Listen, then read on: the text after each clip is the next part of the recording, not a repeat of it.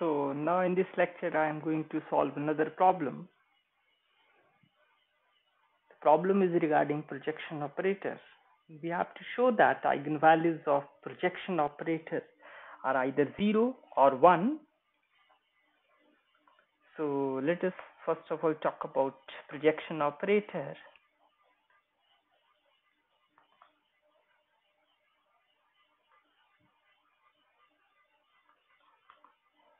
An operator P is said to be a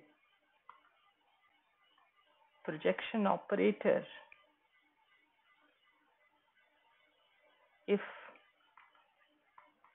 it is Hermitian and equal to its own square. This is the definition of this operator. So mathematically I can say that P dagger is equal to P operator and P square is equal to P. So to prove that eigenvalues of projection operator are 0 or 1, so let us consider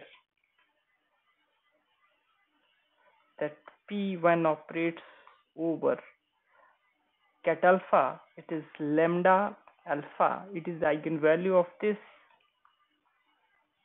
And if I operate again with the P operator both sides,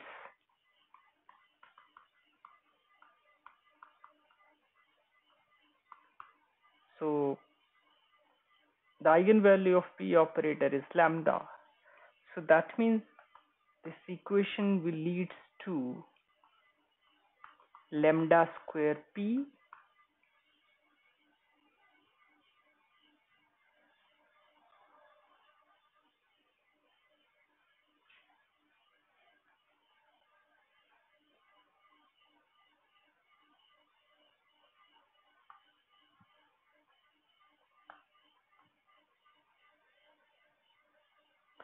This means that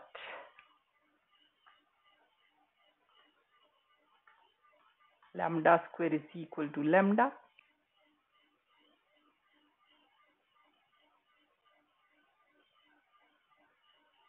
because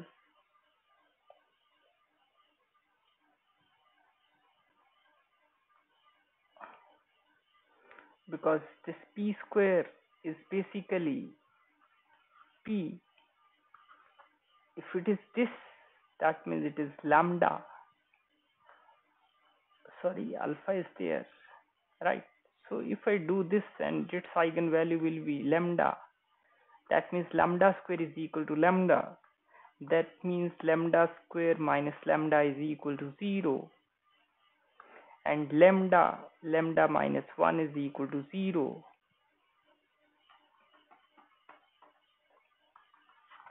Which implies lambda is equal to 0 or lambda minus 1 is equal to 0. Which implies lambda is equal to 0 or 1. Thus, eigenvalues are either 0 or 1, right?